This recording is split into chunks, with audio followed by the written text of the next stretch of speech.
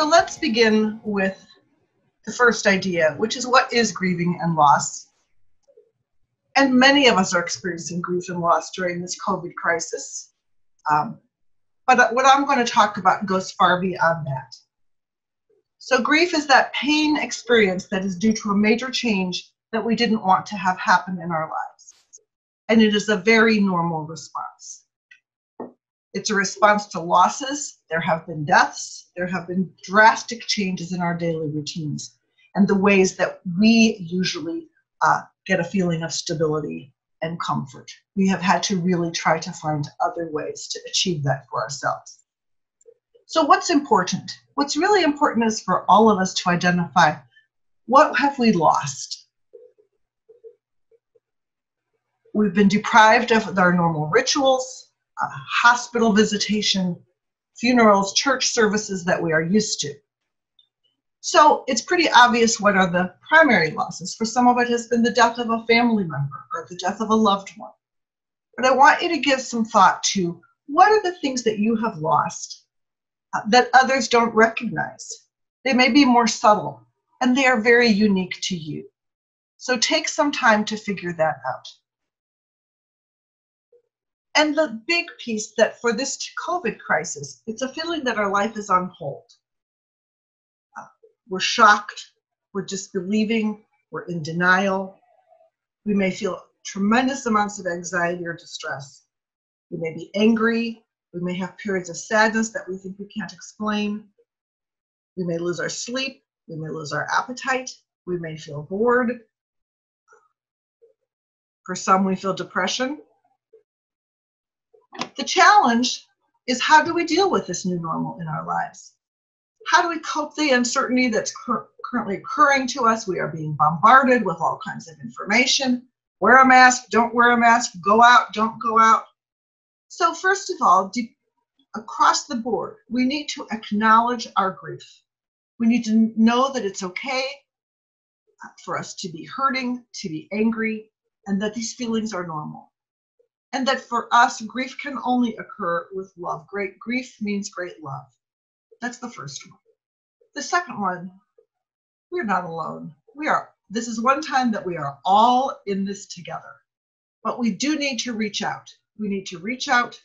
We need to be certain that we find or develop trusted support systems for ourselves. We need to be creative as to how we do that. This Zoom call is one of those ways, but we need to be very thoughtful about, if we don't have Zoom, we have the good old telephone. How do we talk to people? How do we bring people into our circle? First responders, clergy, parents, all of us need to develop relationships with somebody that gets it in order to have somebody to talk with. There's a variety of ways that people are coping with their grief. We need to be able to talk to somebody who we know understands where we're coming from. And because our stories are sacred, we need to share those stories. We need to share to make sense of what we're talking about. It helps to make sense of our stories. There's a lot of emotion involved in grief.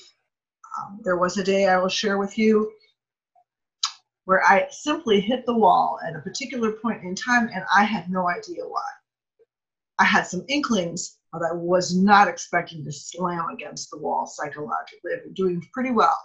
And that moment was very upsetting to me because I thought, rolling along, doing okay. And I got past it, I got through it, but it was very frightening at the time because it came out of nowhere. In addition to understanding the grief process, we must understand that life, and we know this, will be different, and that's our new reality. We need to adjust to whatever it is we've lost. We need to process our emotions. We need to let go of how things were and move into how things are. Adjust to the new changed world and to adjust to different processes of the new changed world. For many of you, school has started. After retiring as a psychologist, I'm now a university professor. I will be teaching just like I'm talking to you. This is not my favorite way of talking to people. I'm a people person. I thrive on the interaction. But that's my world, and I have to make that new normal work for me and for the students I teach. I said I'm a child psychologist, so I do want to talk a bit about helping children cope. Children grieve differently, and at the younger stages, we may see children regress. A toddler who has learned how to potty train, learned how to sleep in their own bed, may really, truly regress and go back to being a baby. We need to encourage children to express whatever feelings they are feeling in whatever ways they can. For children, that can be drawing, that can be play, that can be dramatic play, it can be reading books about loss. We need to kind of aim what we're doing to the age of the child. And if there are more than one child in the family, then we titrate that to the child in question. Don't ignore your own grief. Stick to the routines you have as much as possible. And most importantly, and we are very fortunate as Orthodox Christians, discuss our faith and the belief in life eternal for any situation where there has been death. Help children pray, pray as a family, pray for strength, pray for God's love.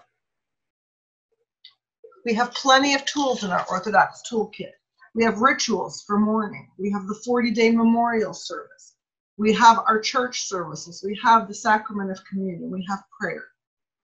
Dig deep and use our faith to help us get through this time. And in closing, I want you to remember the empathy that Jesus showed. He showed it in one of his miracles. He also felt pain and sorrow. In the raising of Lazarus from the dead, John 11:38-44, when Jesus encounters Lazarus' sister Mary, after Lazarus had been dead for 4 days, Mary was weeping. Seeing her pain and sorrow, Jesus also wept. As Lord, he knew that he was going to raise Lazarus back to life in a matter of a few minutes.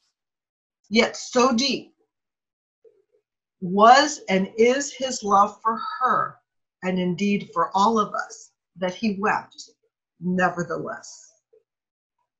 Jesus was moved from his very innards, from the depth of his being, with love and mercy. Let's try to follow his example.